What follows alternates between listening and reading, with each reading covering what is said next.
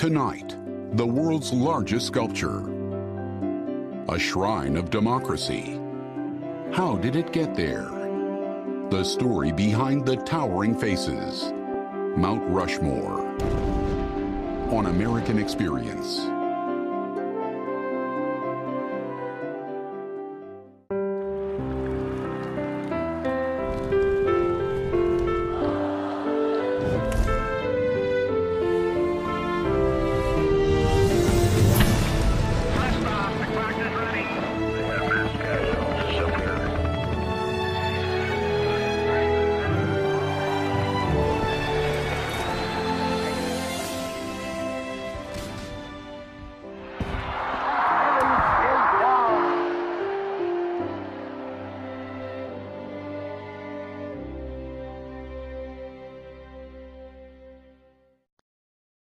Exclusive corporate funding for American Experience is provided by Liberty Mutual Insurance. Funding for American Experience is made possible by the Alfred P. Sloan Foundation to enhance public understanding of the role of technology. The foundation also seeks to portray the lives of men and women engaged in scientific and technological pursuit. American Experience is also made possible by the Corporation for Public Broadcasting and by contributions to your PBS station from viewers like you. Thank you.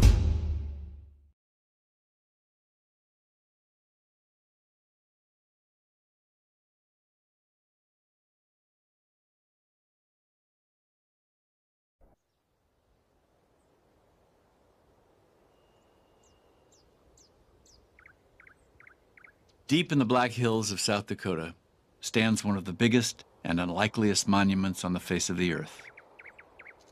A feat of modern engineering that relied on the ingenuity of the ancient Greeks. A carving of surprising delicacy, fashioned with jackhammers and dynamite. A work of public art that began without a whisper of public support. Its size, its remote location, its compelling oddness begs the question, how to get there? The answer begins with one man, an excitable, erratic, and gifted sculptor named Gutzon Borglum. When he was angry, he was furious. When he was generous, he was overwhelming. When he was being petty, he was penurious. He was a hyperactive man who traveled in the middle of a self-generated whirlwind. But he was so full of energy. I mean, it was a vital force within him, burning within him. He could charm anybody to do anything if he really put his mind to it. And he could also raise a terrible fuss if he didn't. The dimensions of Washington's head would permit the Sphinx of Egypt to lie between the end of the nose and the eyebrows. Gutzon Borglum was an egomaniacal genius and a fetching blowhard, a bullish patriot and a wifty dreamer. When he began Mount Rushmore, he still believed that one man could change the world. A 16-year struggle with the mountain through withering criticism, lack of trained workers, constant delay, and crushing debt would test that plain, rock-hard, American-made conviction.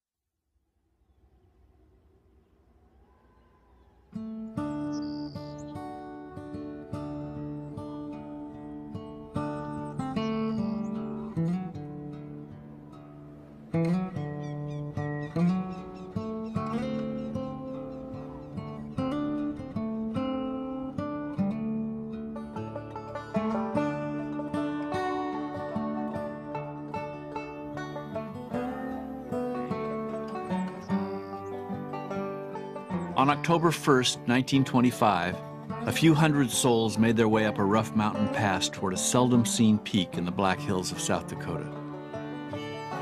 That day, at the base of Mount Rushmore, Gutzon Borglum announced his intent to create the Great American Memorial.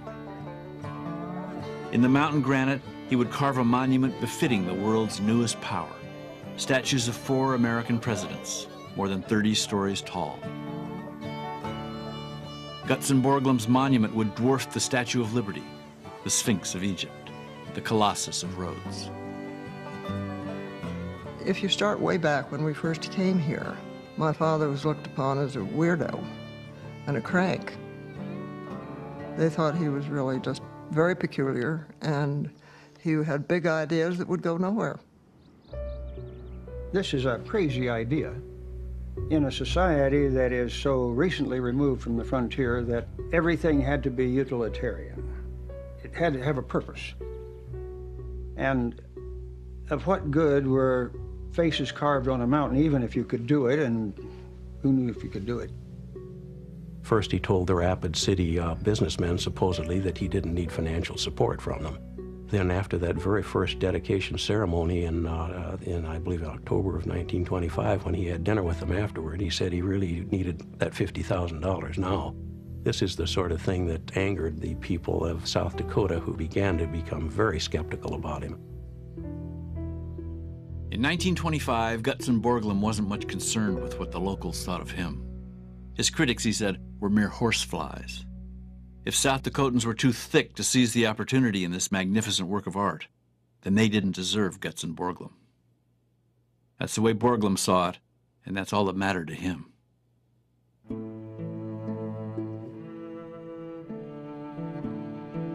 All his life, John Gutzon de la Mothe Borglum was hard-headed and self-absorbed. As a child, he decided he would make himself someone extraordinary, and he spent his life in that effort, fueled by anger, energy, and ego.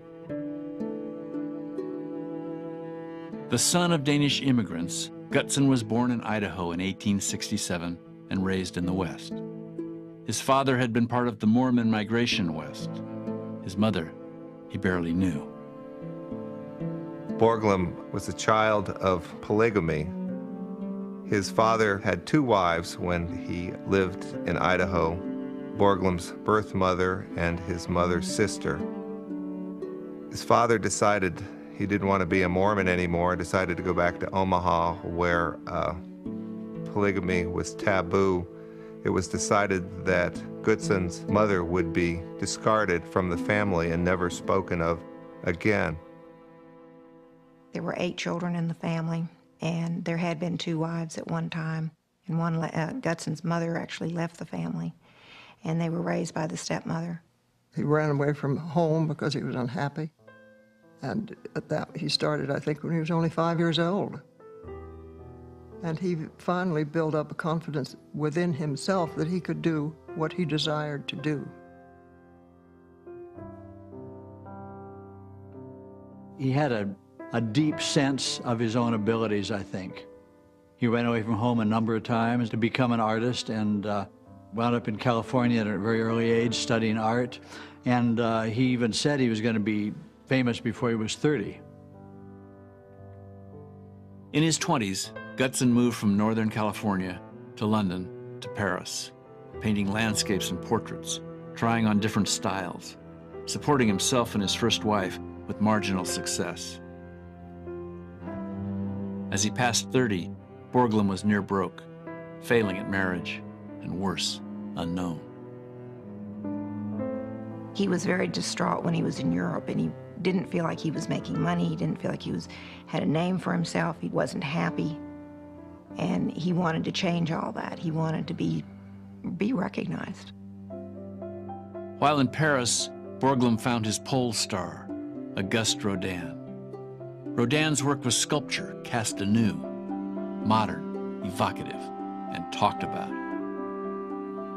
In the glow that surrounded the great artist, Borglum saw a reflection of his own future. In 1901, when he came back to the United States, he just burst into New York City, sort of determined to become a very successful sculptor. And within those first 10 years, he designed over 100 pieces for St. John the Divine in New York City. He'd sold the marble Lincoln for the Rotunda. He'd sold the mirrors of Diomedes to the Metropolitan. He'd done the Mackey statue in Reno, Nevada. He'd done Sheridan in Washington, D.C. I mean, in the first 10 years, he was doing all these things.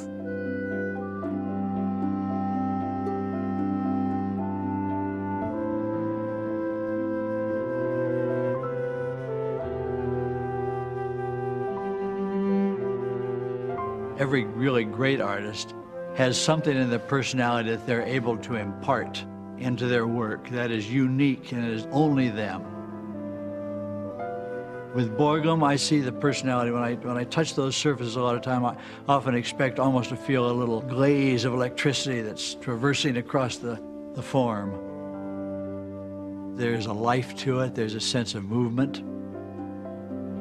And I think they were done generally very quickly and very fast. My father said that oftentimes he would come in and do something just like this, and then it would be done. Sometimes he would even have his suit on and his Stetson, wearing his Stetson hat, you know, and he would come in and model for 15 minutes, and he would say, "Cast it," you know, and he'd walk out. Gutzon Borglum's most gripping creation was Gutzon Borglum. From an obscure frontier boyhood, he'd made himself literate, continental, magnetic, a friend to the rich and famous, lord of a 500-acre estate in Connecticut. He was also rough around the edges, sharp in places, and apt to injure. His politics could be crude, anti-Semitic, anti-immigrant, and racist. Borglum lived a series of poses, each meant to call attention, and he found that nothing drew attention like a public scrap. He skirmished with the rector of St. John the Divine, the mayor of New York, President Woodrow Wilson. He was no mute, shrinking artist, said one friend. He knew how to answer back, and the press loved him. Gutzon's harshest attacks were aimed at other artists. He called one a pinhead sculptor and claimed that most of the nation's public monuments were worthless and should be dynamited. This was America's colossal age, he said, and American artists should celebrate it. An artist has a great many elements to work with to create something aesthetic. You have the warmth and the coldness of color. You have the smoothness and the roughness of texture. You have the contrast from light and dark.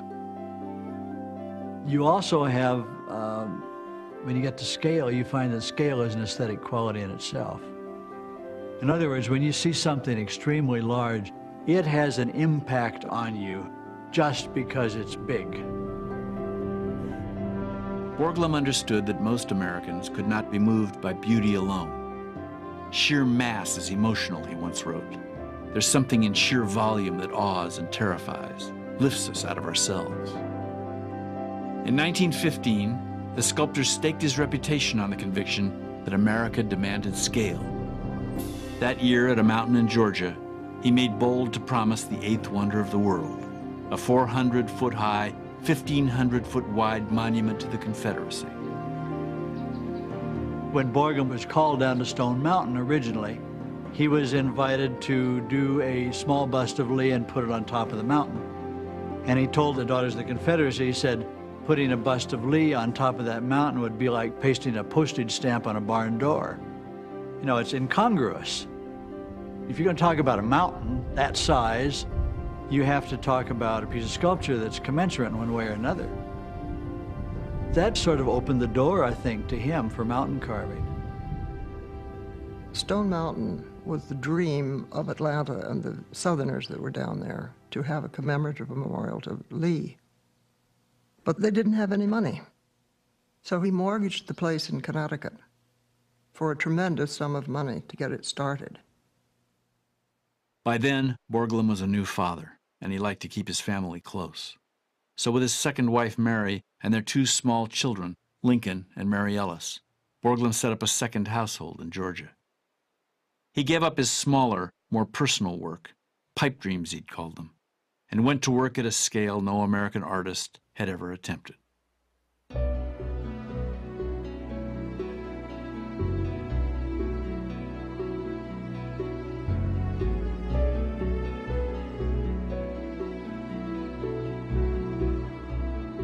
The Confederate monument turned out to be an exhilarating fight and nearly disastrous. After a decade of planning, fundraising, and work, Borglum had completed less than a tenth of the carving. the Stone Mountain Association fired Borglum, accusing him of wasteful expenditures and an ungovernable temper. In a fit of anger, Borglum destroyed his working models. The association, claiming ownership of those models, swore out a warrant for his arrest. So at the beginning of 1925, Gutzon Borglum was a 57-year-old fugitive, rheumatic, exhausted, publicly humiliated, and deeper in debt by the day.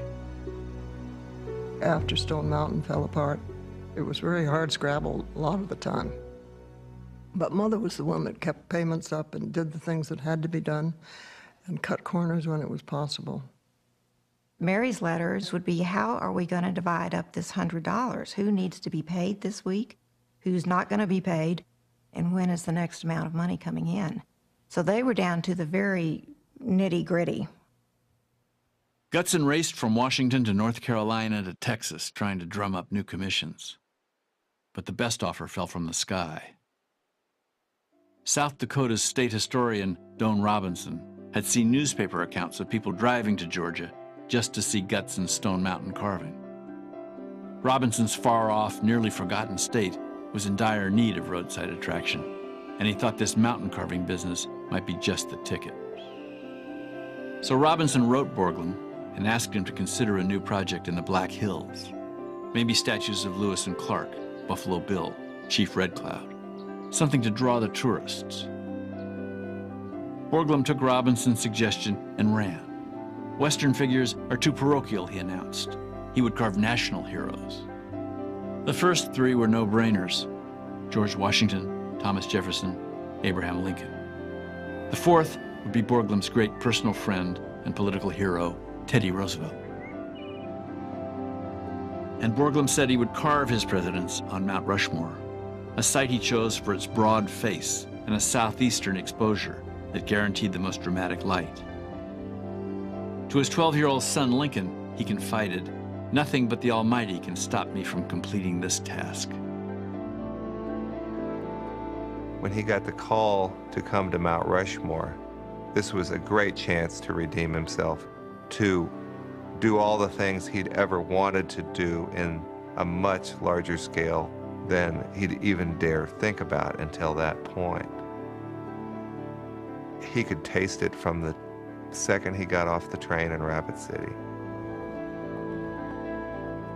He had expected Stone Mountain to be the crowning achievement in his career. And here he was presented with a bigger crown. It was going to be bigger, larger. And all he needed to do was to get $1 million or whatever to do it. Doane Robinson was thrilled and happy to let Borglum have his way with the planning. After all, he said, God only makes a Michelangelo or a Gutzon Borglum once every 1,000 years. The remainder of the state was less enthusiastic. That Mount Rushmore stood on ground sacred to the Lakota Sioux wasn't even the big problem. In the 1920s, South Dakotans simply didn't have a lot of spare cash for public monuments. A year after Borglum's plea for $50,000 seed money, locals had raised only $5,000. And the proposed project hadn't exactly brought honor to the state. In fact, Mount Rushmore was a bit of a knee-slapper around the country. Borglum is about to destroy another mountain, wrote one newspaper back east. Thank God it's in South Dakota, where no one will ever see it. The sculptor had only one solid asset: South Dakota Senator Peter Norbeck. Peter Norbeck was the son of Norwegian immigrants, born in a sod dugout and raised poor on the South Dakota plains. He was stout, plain-spoken, and quietly ambitious. As a young man, he'd made a fortune drilling wells and then moved to politics. Grandpa Norbeck has been described as rough as the Norwegian northern pines, but also with the soul of an artist. His formal education was very limited, but somewhere in there he found the interest to pursue these more intellectual and artistic endeavors. He supported Dad in everything. He got very cross with him on times when Dad would demand more money and had to have more money. But also, I think that Senator Norbeck was a bridge between Dad, and the local people. He saw this as an opportunity to bring people to the Black Hills. Any tourists, any people we could bring into South Dakota from the outside brought their wallet, their dollars with them, and any outside dollars in this state that could be brought in were desperately needed.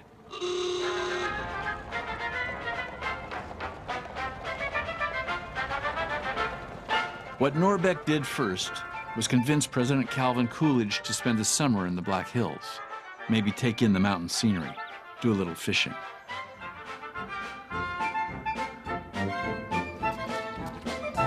Even before Coolidge got to town, Rapid City was fevered with Babbitt-like boosterism, and the Rapid City Commercial Club renewed its drive to raise cash for Senator Norbeck's carving. By the time the president arrived, the Rushmore Association had $42,000 in the bank, and Borglum was in a lather too, planning a second and more extravagant dedication, one the president could attend, with the national press in tow. And on that August day, Silent Cal made a speech that surprised even Borglum. He started out by saying, "We have come here to dedicate a cornerstone laid by the hand of the Almighty." Further in the speech, he said the people of South Dakota have been bearing this burden so far, which they had not. And he thought the government ought to help. And this was the beginning of getting government support.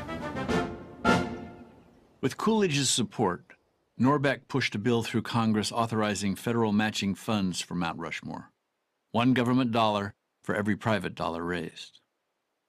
The problem was, in 1929, there'd been only $50,000 raised. Still, with less than 10% of his budget in hand, Gutzon Borglum rushed ahead, anxious to answer the big question. Could this colossal carving be done? It was 500 feet to the top of Mount Rushmore. Nobody could be sure how much carvable granite existed beneath the richly creviced surface. Long frozen winters would make work nearly impossible 4 months a year. Even more troubling to Borglum was the pool of men available to do the work.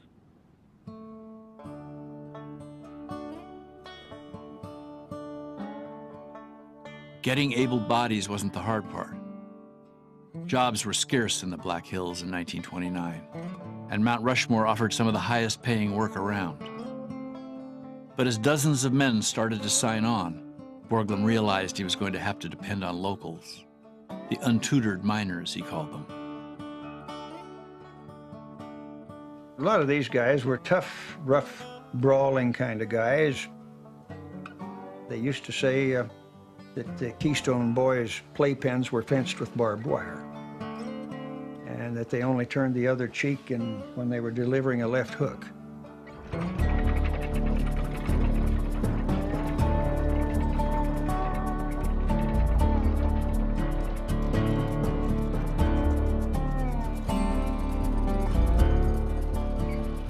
It didn't take too much training, say, to drill holes and so forth and run a jackhammer. It just took a lot of guts, you might say. Some people went up there and worked one day, and I've been told, and that was all they wanted. They couldn't stand the height and the dust and so forth. It was pretty tough for your first time going over there and hanging in a bosun chair and try to punch holes in the granite. It took a lot of practice, and you didn't get much done your first day, I'll tell you that. Most of the jackhammers weighed 40 or 50 pounds, and then you had to carry your steel with you also. So you had quite a load going down there.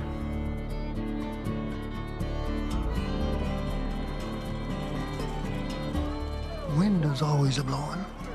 It'd be pretty gusty. The wind always blew up there, seemed like. They was hanging with a little 3/8" cable, and the cable looked pretty small to me to hold them guys up there, and then they'd just shake pieces out of them when they turned them jackhammers on.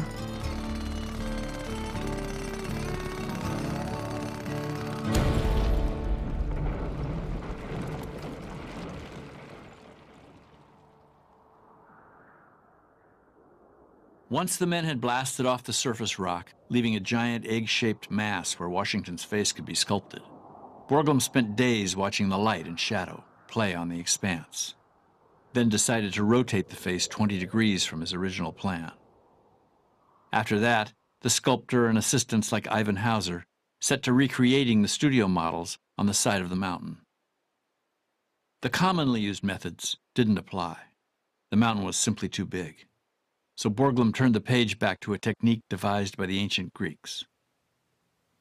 In doing a big piece of sculpture, one of the problems, of course, is the enlarging. You're trying to locate points in space and at one scale, and then you try to locate those same points in space at another scale. So what they did is you have a beam coming straight out from a point that turns on a swivel, and you can note the degrees at which it is turned. And so as you turn the one in the little model, and you can say it's off 30 degrees off to the right, and it's out so many measurements and down so far, and then in so far, and you can locate a specific point on Washington's cheek, for instance. So then you can do the same thing up on the mountain.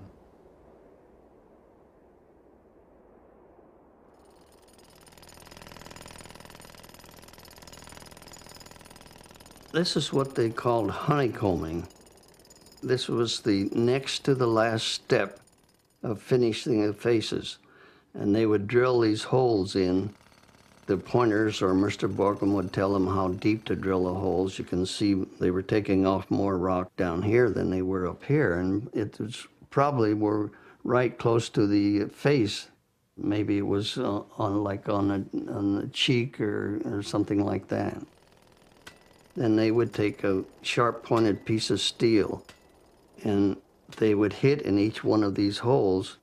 Eventually, this rock would pop off, and then they would use a bumping hammer. They called it bumping, and it would smooth the rock up just like it is today that you see it on the mountain.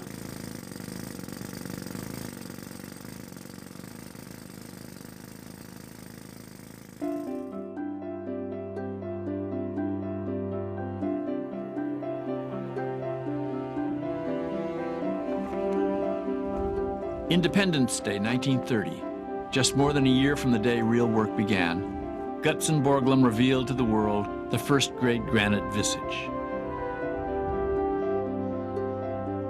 July 5th, Mount Rushmore was a dateline in papers across the country. Through that summer, newsreels of the dedication played at theaters nationwide. Suddenly, Rushmore was a fixed point in the American consciousness. And as work on Washington continued, tourists began making the trek to see the strange sight in the Black Hills. In the first year alone, 27,000 people visited Mount Rushmore, now billed as the shrine of democracy. The early success confirmed Borglum's every plan. Now his men could race to the finish. The entire carving, 4 figures, each complete to the waist, would be done inside of 4 years, he figured. He'd figured wrong.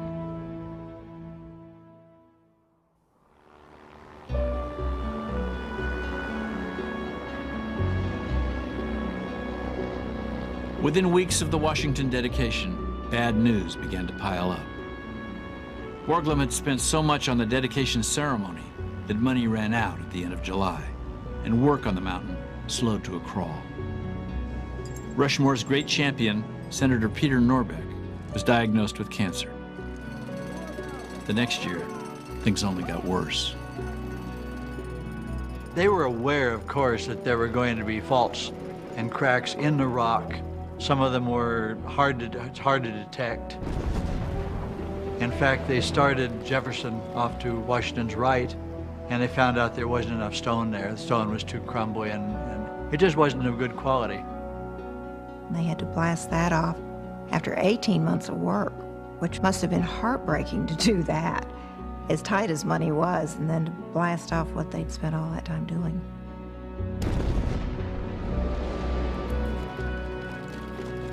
By the end of 1931, the Rushmore Association was $16,000 in the red, with little hope of raising more private money.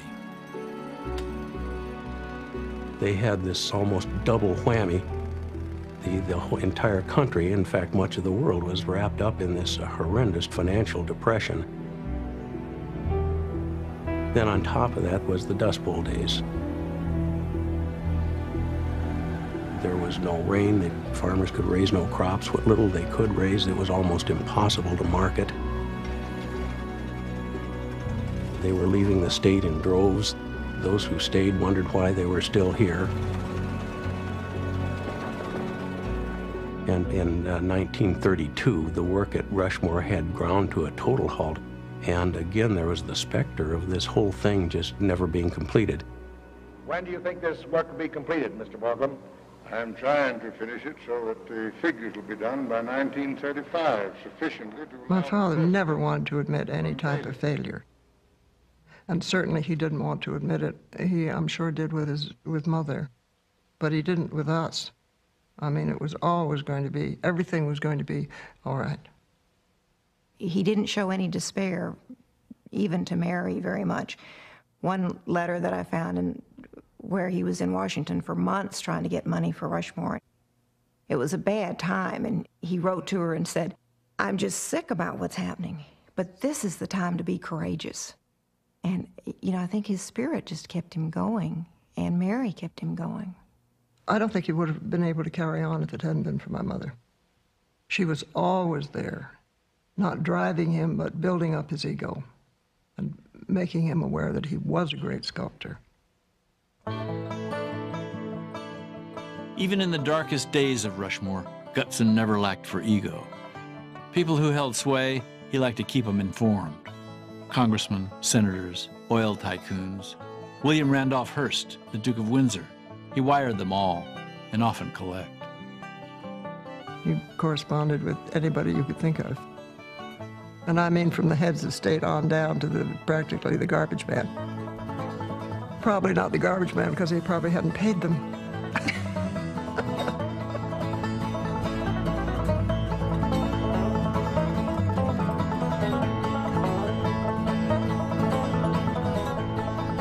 He was coming across the state, and he stopped at a little station, and he wanted to fill up the car.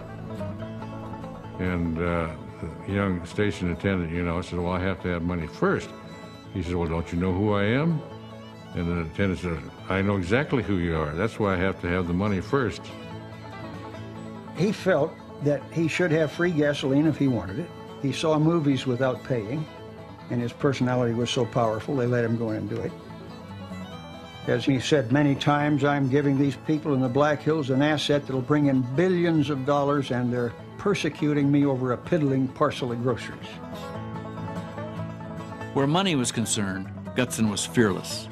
He spent himself and his projects into the hole today, convinced he could win more tomorrow. Borglum had this tendency to show up in Washington unannounced and appear before committees and attempt to schedule appointments with the president. He would give one set of financial projections to one committee or to one senator or to one congressman, and within a matter of hours or days come up with another set of figures. Or he could say he could finish this project for $250,000 when everybody sitting in the room knew that there was no way in which that entire project could be completed for $250,000. A number of times my father and Borglum were in the Senate seeking funding for Mount Rushmore. So one time they were up in the balcony at the Senate, and the bill was on the floor, and one of the senators stood up and he was raging against Borglum. And he was calling, why are we trying to appropriate funds for this crazy genius? And then that triggered Borglum. Borglum jumped to his feet. But before he could say anything, my dad grabbed him by the coattails and pulled him down, and he said, "He called you a genius, didn't he?" It was Senator Norbeck who saved Mount Rushmore, with an assist from the deepening depression. At the end of 1932, as the national economy slid downhill, President Herbert Hoover started passing out relief money, and Norbeck snared 100,000 federal dollars for jobs on the mountain. Then he convinced the National Park Service to take over the project, guaranteeing more funding.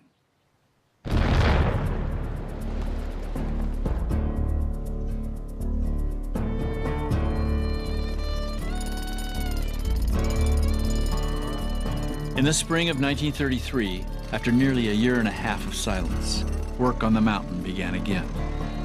And the central crew was back. Hoot Leach, Howdy Peterson and his brother Merle, Jimmy Champion, Whiskey Art Johnson, Palooka Payne. They all knew they'd be shut down again for some reason, but they came back just the same. One of the great miracles of Rushmore is the miracle of the men.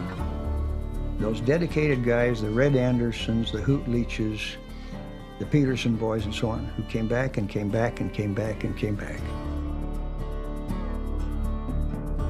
Had they not come back, there would be no Mount Rushmore as we know it today, because Mr. Borglum, it was impossible for him to train a new crew every year. But these men were dedicated to the mountain. When the mountain would shut down for lack of money or in the wintertime, they'd all have to find another job. But when the spring had come around and they'd get the call to come back, they'd quit what they were doing and come back to work at the mountain. Red Anderson said, at first it was just a job, and just a crazy kind of a job at that. But as time went by, all of this started to change, and they developed a sense, came together fused in a sense that they were creating a great thing. The men stuck it out in spite of their boss. The chief, they called him, but only behind his back. Borglum rarely talked to his men except to give orders. He's a heck of a stone carver, said one, but he ain't no sweet talker. I'm not satisfied with how it turns under there and comes against the collar. You go on down now, Payne. I want those points very carefully examined. I'll be down there within a few minutes. Dad might get furious at them if they were stupid, because he could not stand stupidity. Anybody could make a mistake once, but not 2 or 3 times. And if they did 2 or 3 times, he would usually have them fired. And that was another job that Lincoln had, because if it was a good man, Lincoln would have to talk him into coming back again. And then Dad would be sort of surprised to see him, and then he'd say, "What have you been doing, Lincoln?" Lincoln Borglum, Gutson's only son, was just 21 years old when the men went to work on the new Jefferson Head. But despite Lincoln's youth, Gutson left his son in charge of the mountain during his long and frequent absences. He grew up with the mountain. Working so close with his father, it just had to be catchy. I mean, he had a vision also of what the mountain was going to be like. You would never see him sitting down. If you'd look up, Lincoln would be up on top looking down or looking at the faces or where the men were carving. He was all over the mountain. You never saw him get mad or to chew anyone out. You could laugh with Lincoln and have a great time. When we went on our baseball trips, Lincoln would always go, and if we did something good, why, he'd pat us on the back and tell us what a good job we'd done, and he was just a great guy.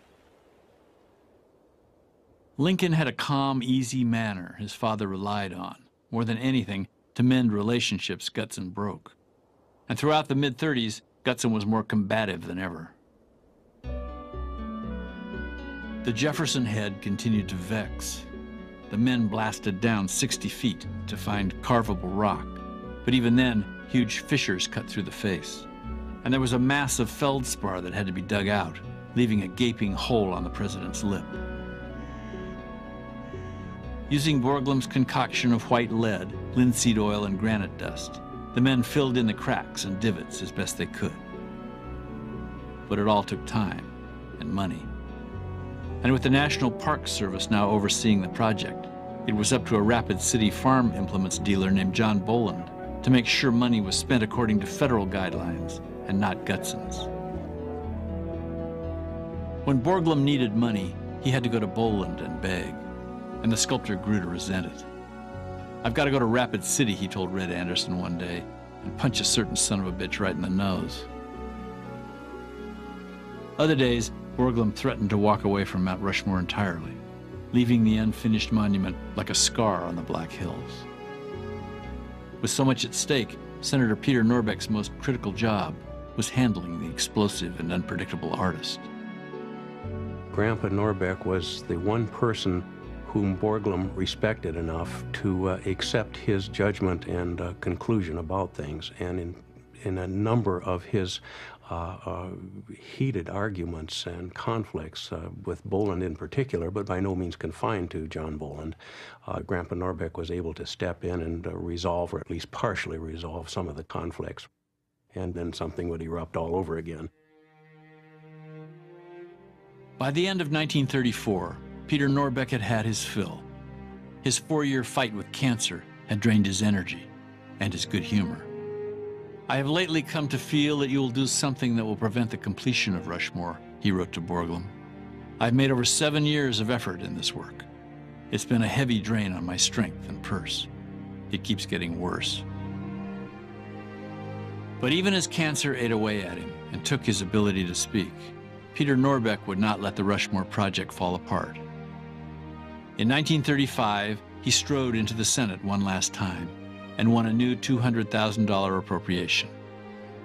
But he knew it would be his last big fight. As the senator neared death, he was philosophical. "A week after I'm gone, they will start to forget me. A decade, and most people of South Dakota will be unable to even recall my name." It was Borglum's name, he thought, that would endure. But in the summer of 1936, Peter Norbeck was front and center to see President Franklin Roosevelt dedicate the hard-won Jefferson sculpture.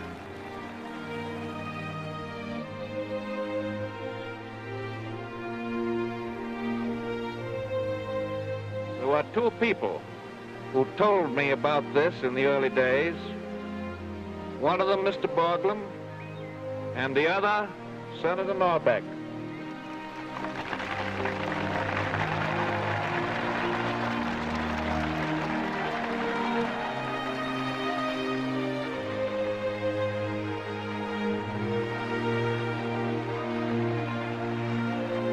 It was one of the supreme days of my grandfather's life.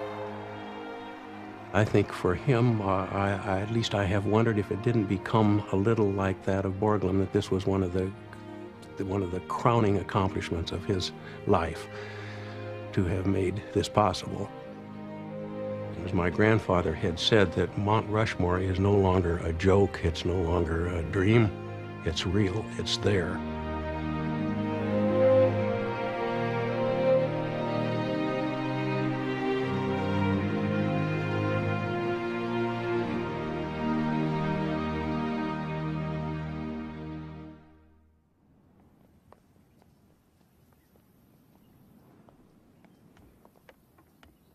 Mr. Borglum always complained that people bothered him when he was doing his work, but he would always stop, and if someone wanted to ask a question or something like that, he'd like to stop and talk to the people too, so he could explain what he was accomplishing. He used to tell people, the faces are in the mountain, all I have to do is bring them out. He never gave up seeing it as great art. And a lot of people would argue with that it was more of an engineering project than anything else. But he really saw it as art, that he was going to bring the life of those 4 people to the forefront, just as you would if you were doing a small statue of them.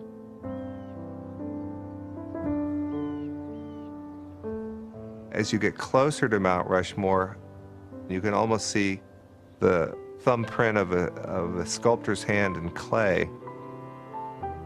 Borglum would study it at different times of day, in different kinds of light, and make adjustments the way an artist would make adjustments with a little knife or with a little chisel in the studio.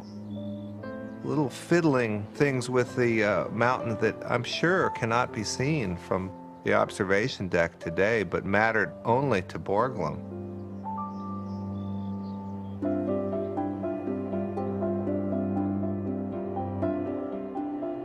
Even as he passed age 70, Gutzon Borglum was still trying to find ways to vivify his carving.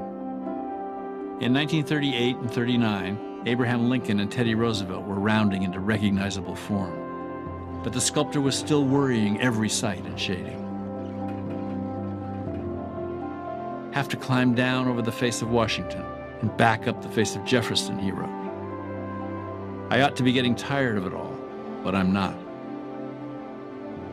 I now see that I'll be able to make a real work of art of this big group. Back in my heart, that has been a doubt for many years. I really have no help in that. In that, I'm absolutely alone. It was an image he cultivated, this lonely fighter's posture. But there were people whose contributions even Gutzon could not deny. Borglum may have devised the plan to give a twinkle to the presidential eyes, but it was the workman who sculpted the 2-foot-long shafts of granite in the middle of each pupil, so that sunlight bouncing off the exposed point gave life to the eyes. Gutzon seemed to have complained a lot about the unskilled workers that he was faced with, but actually he was very proud of the men and very proud of the fact that he'd been able to train these people who were miners and who were just local, who had never worked on a mountain before, didn't know anything about art, and that he'd been able to take them and train them into doing what he wanted done. There were things about him that bothered them very much, but down underneath they developed a loyalty. It's amazing. They developed a basic loyalty to Gutzon Borglum. With all his flamboyance, unpredictability, irascibility, there was some kind of a flame in the man, a charisma, a something that inspired a deeper loyalty. By 1940, Gutzon Borglum had made himself someone extraordinary. He was the man who carved mountains, and he stood America's highest peak. He had achieved celebrity, even pitching ads for Studebaker and Bromo Seltzer. Still, Gutzon saw so much to be done on his mountain. He meant to extend the sculptures down to the waist, was at work on a hall of records, a cavernous time capsule for storing the important documents of the American democracy. But more than anything, he was still trying to transform his mountain into a work of art, fighting the one thing he couldn't beat, time itself.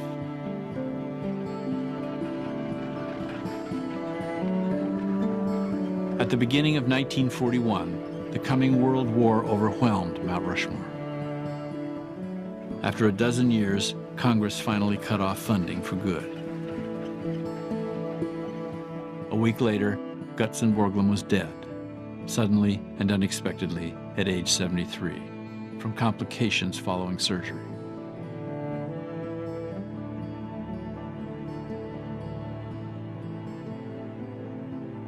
Lincoln Borglum, of course, had taken over after his father died.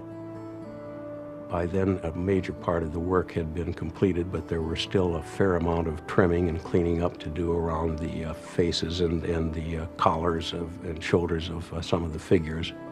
And the great Hall of Records, which had been another great ambition and dream of Borglum's, pretty much perished in the process. The work at Rushmore just sort of gradually drew to a close.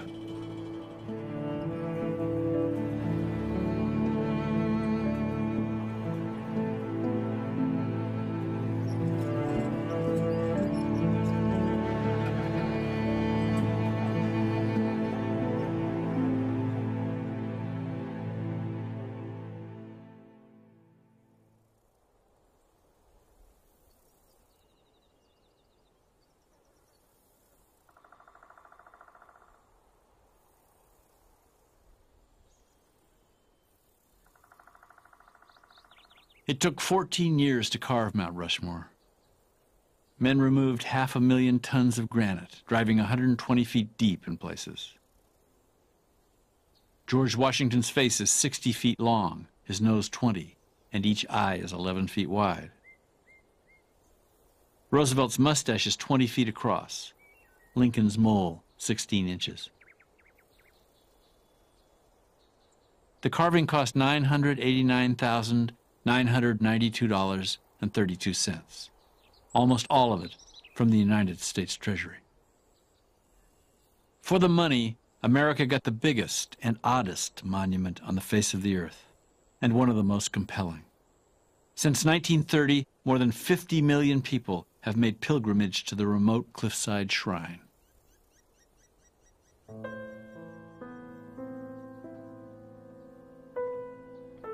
I think in some ways Mount Rushmore was the worst legacy that Gutzon Borglum could leave, because he always will be known as the sculptor who did Mount Rushmore.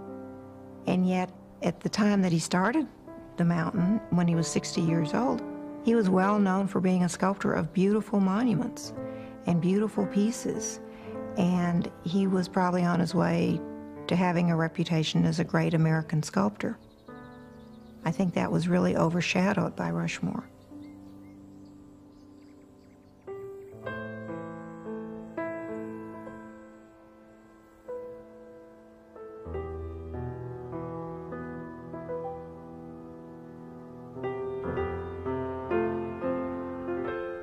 I look up on the mountain and I think of Mr. Borglum. What a great man he was, what a wonderful sculptor he was. I think of Lincoln, who was a friend to all of the men. And then I think of all the men that I worked with and knew, and how dedicated these men were to the mountain. And they're all gone now.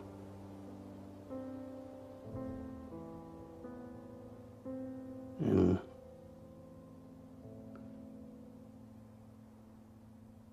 I have to stop now.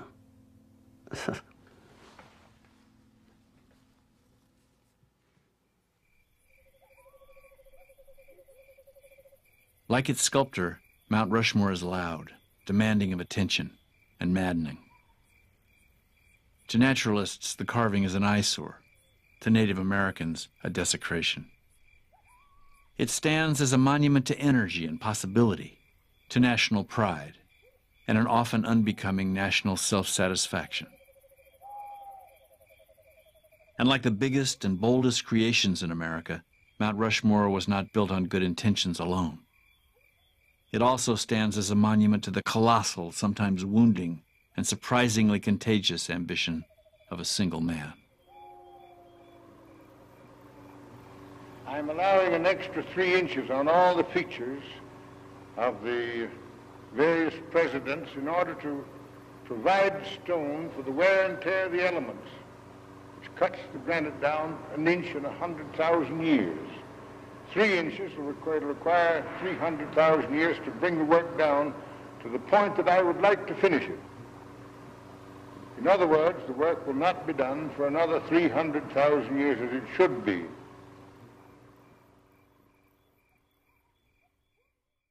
Exclusive corporate funding for American Experience is provided by Liberty Mutual Insurance. For American Experience is made possible by the Alfred P. Sloan Foundation to enhance public understanding of the role of technology. The foundation also seeks to portray the lives of men and women engaged in scientific and technological pursuit.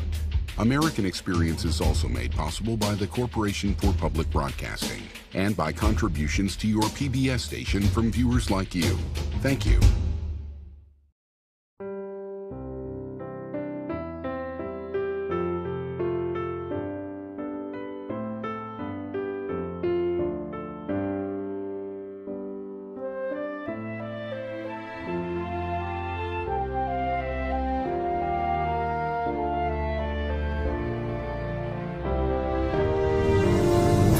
There's more American Experience online at pbs.org, where you can find out how to join the discussion on Facebook and Twitter.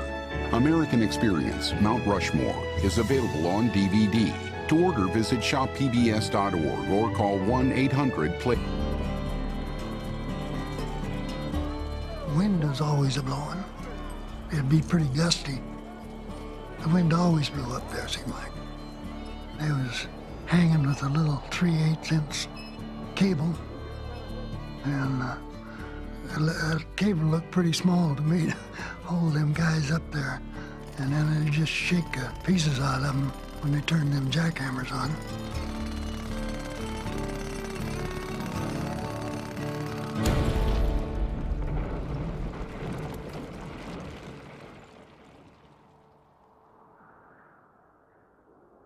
Once the men had blasted off the surface rock, leaving a giant egg-shaped mass where Washington's face could be sculpted, Borglum spent days watching the light and shadow play on the expanse, then decided to rotate the face 20 degrees from his original plan. After that, the sculptor and assistants like Ivan Hauser set to recreating the studio models on the side of the mountain. The commonly used methods didn't apply. The mountain was simply too big. So Borglum turned the page back to a technique devised by the ancient Greeks. In doing a big piece of sculpture, one of the problems, of course, is the enlarging. You're trying to locate points in space and at one scale, and then you try to locate those same points in space at another scale. Possible by the Alfred P. Sloan Foundation to enhance public understanding of the role of technology. The foundation also seeks to portray the lives of men and women engaged in scientific and technological pursuit. American Experience is also made possible by the Corporation for Public Broadcasting and by contributions to your PBS station from viewers like you. Thank you.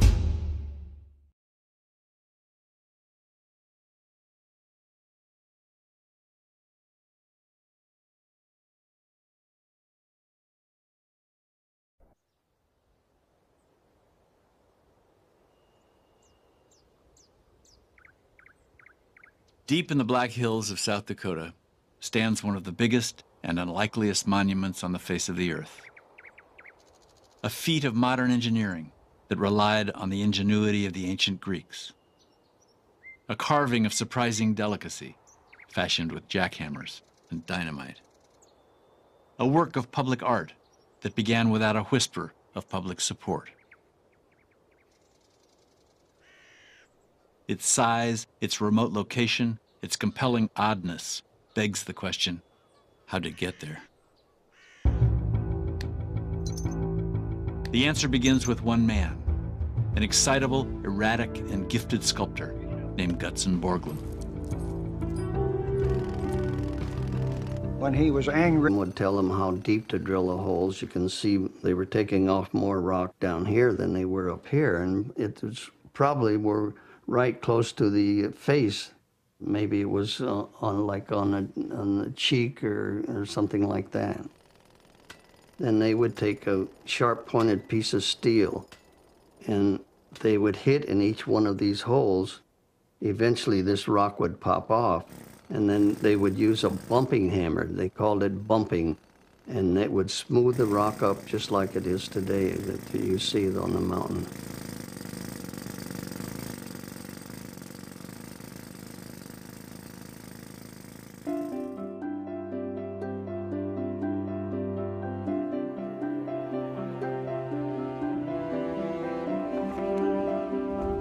Independence Day, 1930, just more than a year from the day real work began, Gutzon Borglum revealed to the world the first great granite visage. July 5th, Mount Rushmore was a dateline in papers across the country. Through that summer, newsreels of the dedication played at theaters nationwide. Suddenly, Rushmore was a fixed point in the American consciousness. And as work on Washington continued, tourists began making the trek to see the strange sight in the Black Hills. And to finish it so that the figures will be done by 1935, sufficiently to... My father never wanted to admit any type of failure. And certainly he didn't want to admit it. He, I'm sure, did with Mother, but he didn't with us. I mean, it was always going to be, everything was going to be all right. He didn't show any despair, even to Mary, very much. One letter that I found where he was in Washington for months trying to get money for Rushmore. It was a bad time, and he wrote to her and said, "I'm just sick about what's happening, but this is the time to be courageous."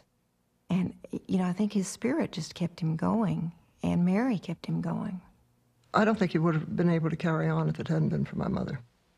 She was always there, not driving him, but building up his ego and making him aware that he was a great sculptor. Even in the darkest days of Rushmore, Gutzon never lacked for ego. People who held sway, he liked to keep them informed. Congressmen, senators, oil tycoons, William Randolph Hearst, the Duke of Windsor. He wired them all, and often collect. He corresponded with anybody you could think of. And I mean from the heads of state on down to practically the garbage man. Probably not the garbage man, because he probably hadn't paid them. Of New York, President Woodrow Wilson. He was no mute, shrinking artist, said one friend. He knew how to answer back, and the press loved him. Gutson's harshest attacks were aimed at other artists. He called one a pinhead sculptor and claimed that most of the nation's public monuments were worthless and should be dynamited. This was America's colossal age, he said, and American artists should celebrate it. An artist has a great many elements to work with to create something aesthetic.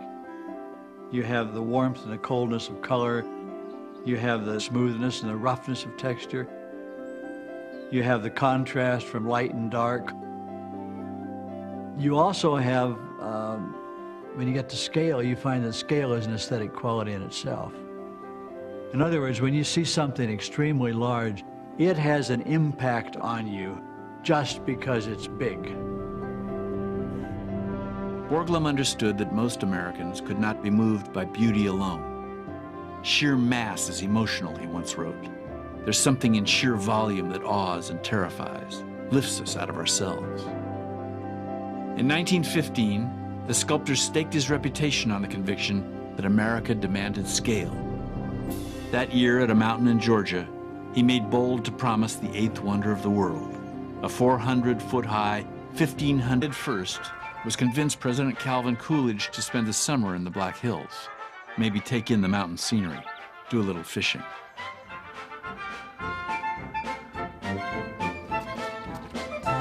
Even before Coolidge got to town, Rapid City was fevered with Babbitt-like boosterism, and the Rapid City Commercial Club renewed its drive to raise cash for Senator Norbeck's carving. By the time the president arrived, the Rushmore Association had $42,000 in the bank, and Borglum was in a lather too, planning a second and more extravagant dedication, one the president could attend, with the national press in tow. And on that August day, Silent Cal made a speech that surprised even Borglum. He started out by saying, "We have come here to dedicate a cornerstone laid by the hand of the Almighty." Further in the speech, he said the people of South Dakota have been bearing this burden so far, which they had not. And he thought the government ought to help. And this was the beginning of getting government support. With Coolidge's support, Norbeck pushed a bill through Congress authorizing federal matching funds for Mount Rushmore, one government dollar for every private dollar raised. The problem was, in 1929, there'd been only $50,000 raised. Still, with less than 10% of his budget in hand, off after 18 months of work, which must have been heartbreaking to do that, as tight as money was, and then to blast off what they'd spent all that time doing.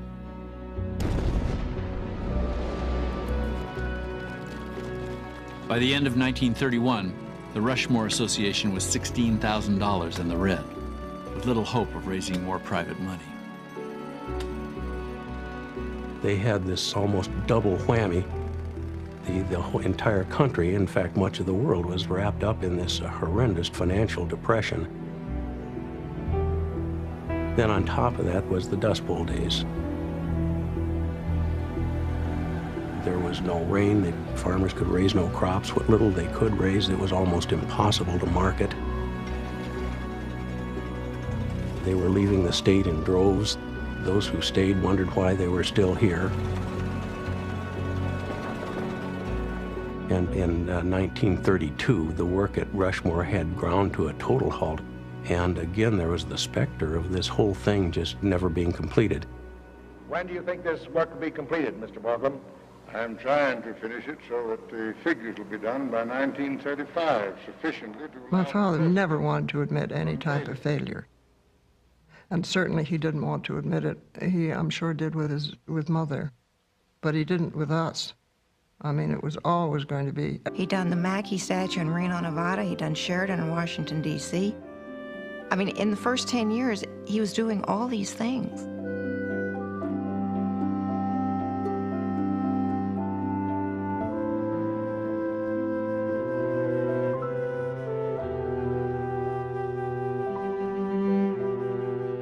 Every really great artist has something in their personality that they're able to impart into their work that is unique and is only them.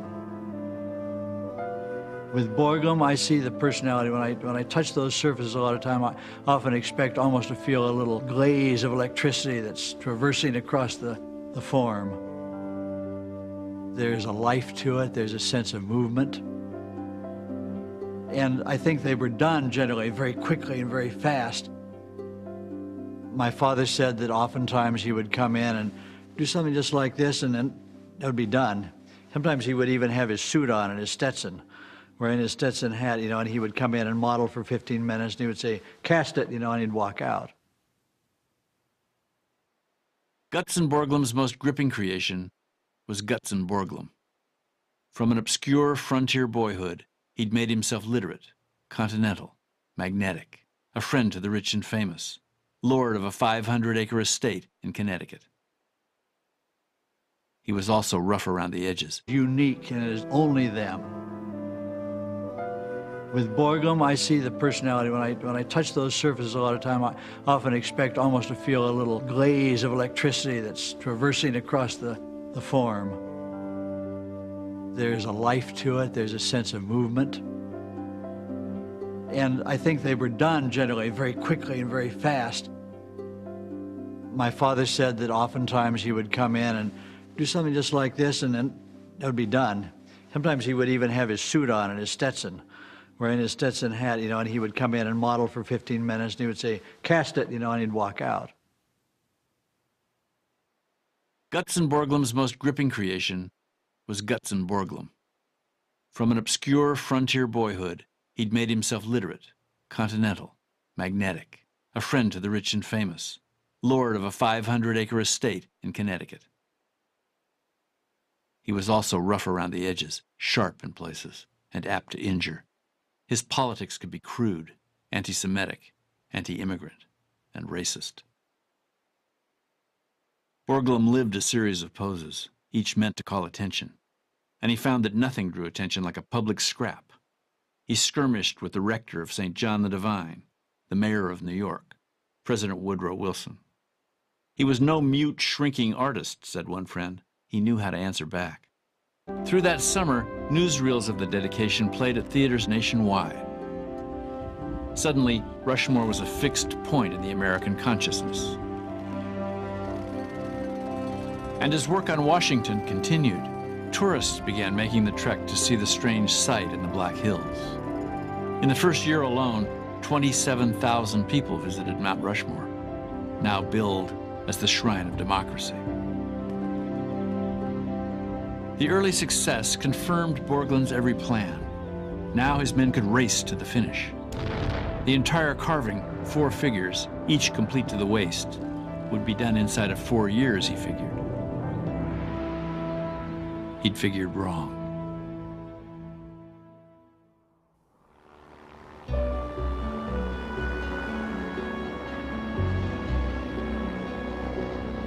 Within weeks of the Washington dedication, bad news began to pile up. Borglum had spent so much on the dedication ceremony that money ran out at the end of July, and work on the mountain slowed to a crawl.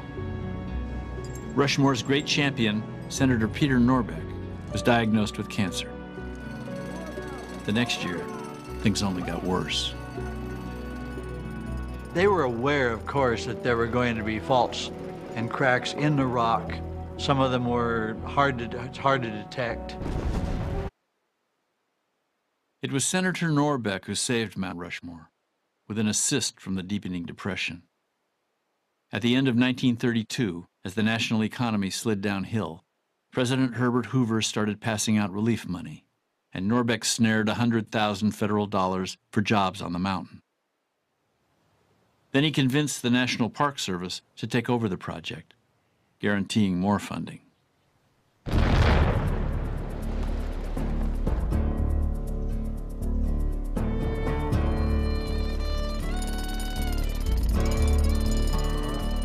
In the spring of 1933, after nearly a year and a half of silence, work on the mountain began again.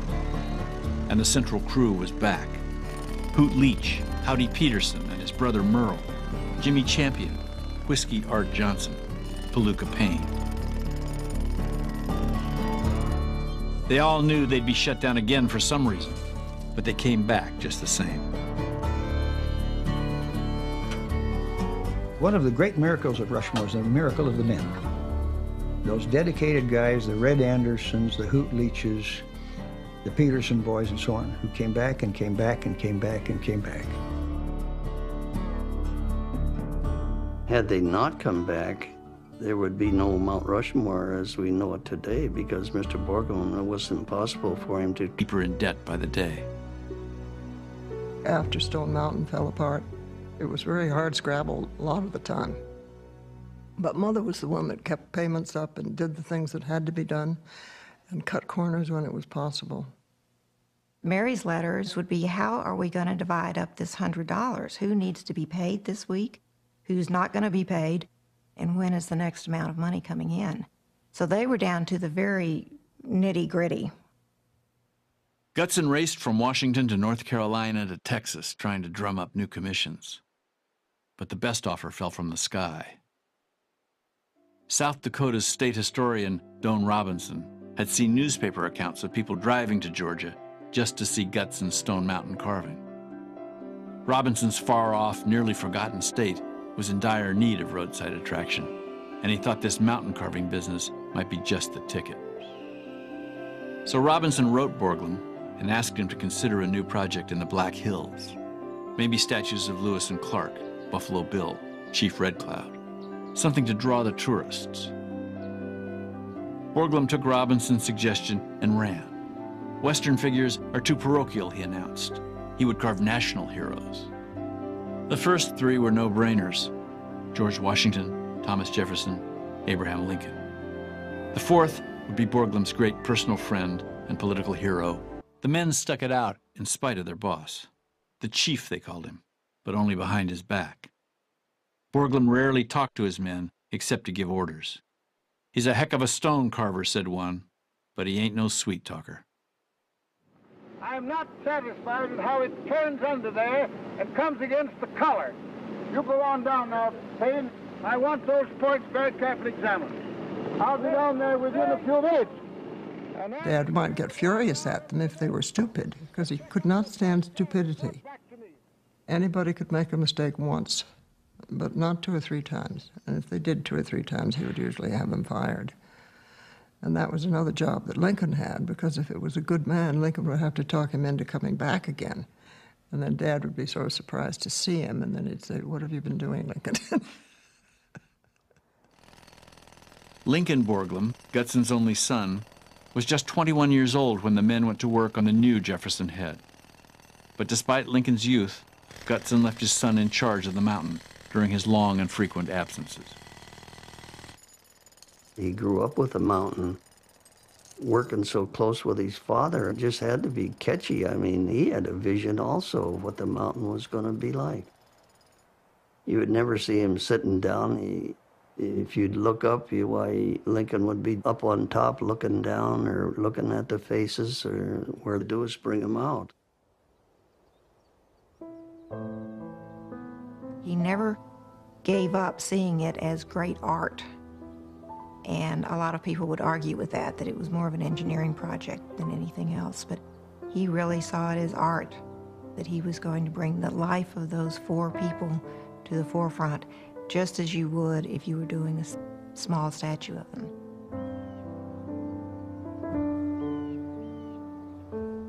As you get closer to Mount Rushmore, you can almost see the thumbprint of a sculptor's hand in clay. Borglum would study it at different times of day, in different kinds of light, and make adjustments the way an artist would make adjustments with a little knife or with a little chisel in the studio.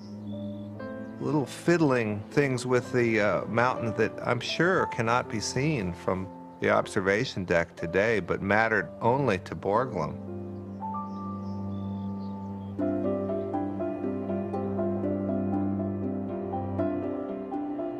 Even as he passed age 70, Gutson Borglum was still trying to find ways to vivify his carving.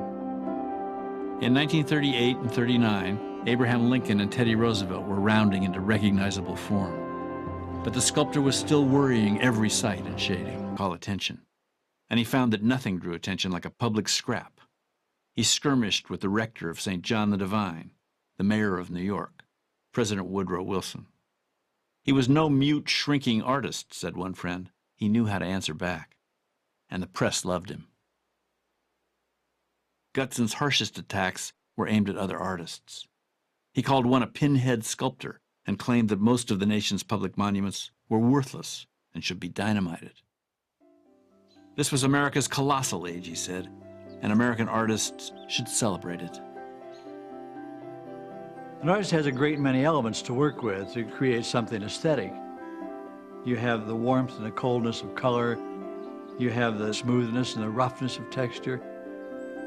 You have the contrast from light and dark. You also have, when you get to scale, you find that scale is an aesthetic quality in itself. In other words, when you see something extremely large, it has an impact on you just because it's big. Borglum understood that most Americans could not be moved by beauty alone. Sheer mass is emotional, he once wrote. There's something in sheer volume that awes and terrifies, lifts us out of ourselves. In 1915, the sculptor staked his reputation on the conviction that America demanded scale.